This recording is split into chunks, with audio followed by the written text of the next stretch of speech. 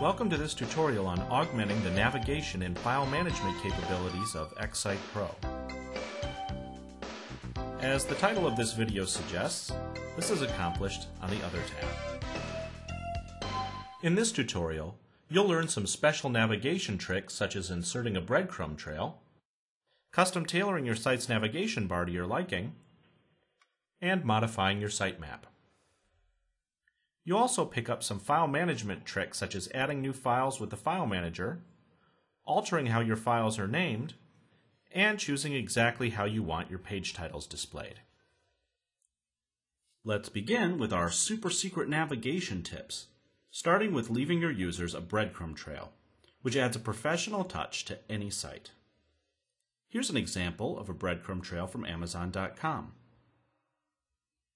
It can help you easily access the parent levels of your current page, which can be a godsend for navigating those sites that have many levels of subpages.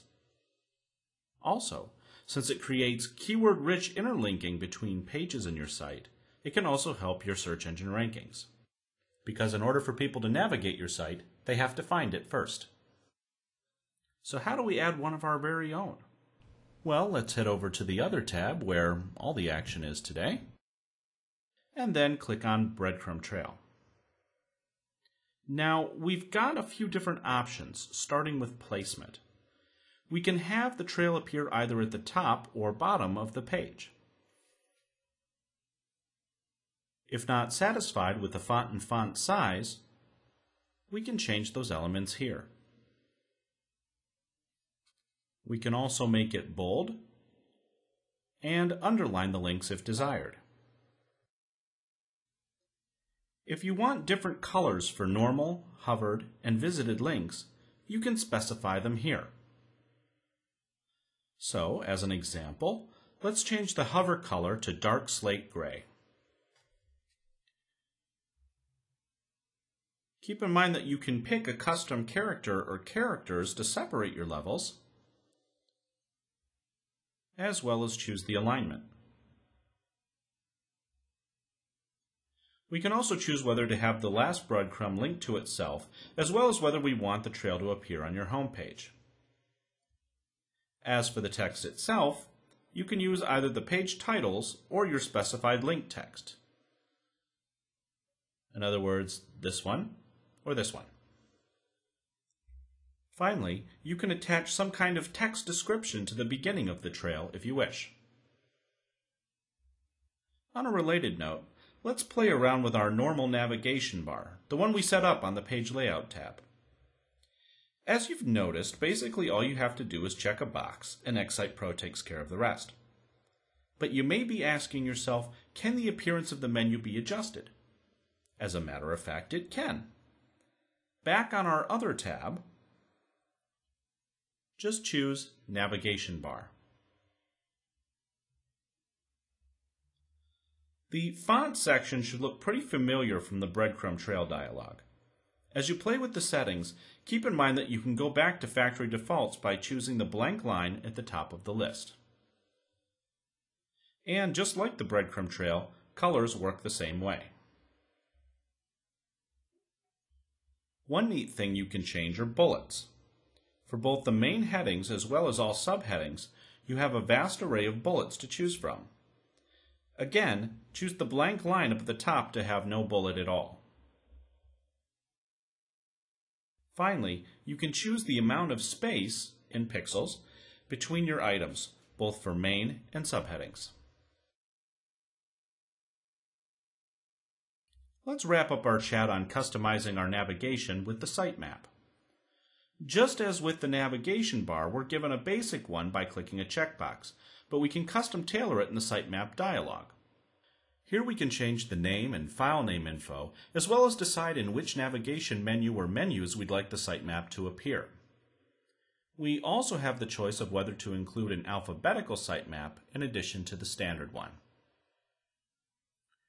Now, one thing you'll notice is that we have Design and Source tabs here, meaning that you can edit your sitemap just as if it were any other page.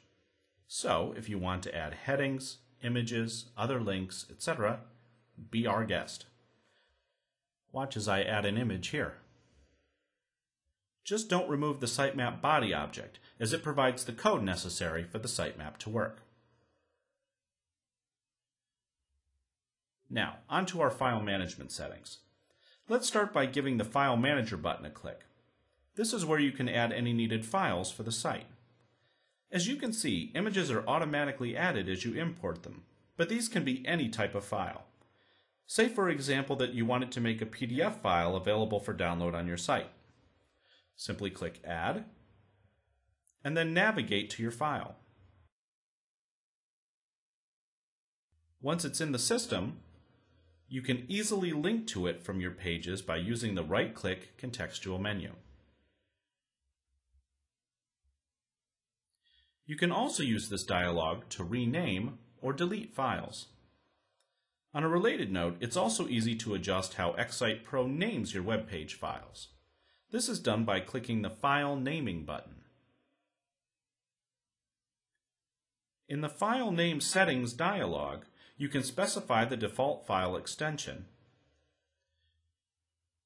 decide whether you want the file name to be all lowercase, and you can select a character to replace spaces and other invalid characters.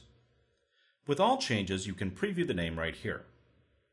What's cool about this is that the naming structure of all files, both present and future, can be changed on the fly. And if desired, you can also change the name of your CSS file.